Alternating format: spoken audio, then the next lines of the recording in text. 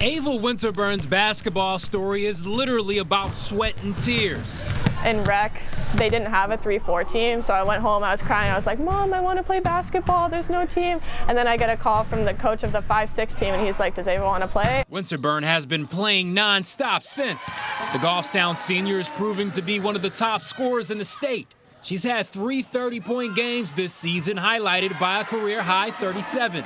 Getting a better ability to shoot the 3, being able to be a threat out there, and then driving to the basket after I'm already a threat out there, so that's definitely a key factor. She's a really tough matchup, especially in New Hampshire high school basketball, for a 6'1" kid that has guard skills, that can go to the basket, that can shoot outside. Winterburn was a freshman on Goffstown's co-champion team during the COVID season. The Grizzlies want to be the only champs this winter. You know, this is the last season, so this is it. So everything that I have, I'm putting on the floor right now because I want to go to a state championship.